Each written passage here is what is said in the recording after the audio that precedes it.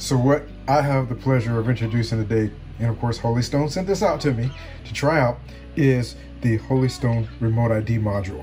Now this module is actually made mostly for use with Holystone drones that are greater than 249 grams, and that way you can actually be able to fly them within FAA regulations. But you can also use this little REMOTEID module for other aircraft as well, which I'll be using it for many of my fixed wing that I'll be flying at our flying site until at least it's designated a FRIA, or if I fly something that's larger than 249 grams anywhere else, I'll be using this guy for it. So what comes in the box is the REMOTEID module itself. On this side is your serial number, and then you also have your USB-C connection here to charge it up. It does not come with its own charging cable.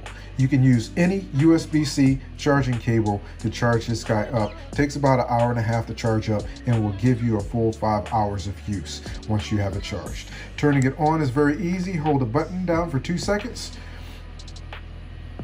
If you want to turn it off, hold the button down for 2 seconds and it completely turns the module off. So let me demonstrate for you what it looks like in the app real quick. So this is the app, and so what you're going to do is you're going to turn on the module by holding it down. While it's beeping fast, you're going to tap it again, and you have both green lights, and then you hit plus. It's going to actually search for your device, and it's found it. You'll tap on the device by the serial number, in case you have multiple devices on at the same time, and there you have your information. We have the REMOTEID series number, which is the serial number of the REMOTEID module. Then you have operator ID, and that's mandatory for EU pilots. What I would suggest doing in here, which I haven't done yet, is put in your FAA recreational flyer certificate number in there.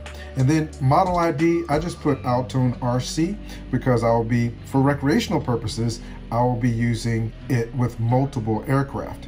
The weight of the aircraft I do not have actually set up in here either, because the weights could change and you can change that information out as you go out to fly.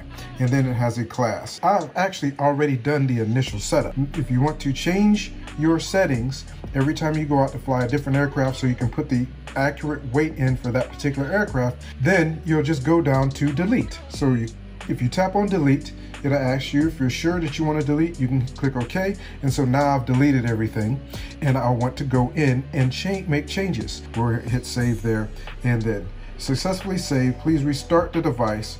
After restart, it will enter broadcasting mode. So you just hit confirm here.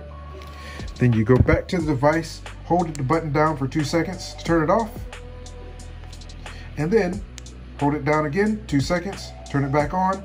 It's going to beep fast because it's waiting to see if you're going to go back into the app, and if not, it's going to start beeping slow, which means it is now broadcasting the correct information as you have it set up in here, as well as the additional information for location and all of that that is required by the FAA in the US. This little module is approved by the FAA, and I'm really surprised that there's not more people talking about this awesome little device.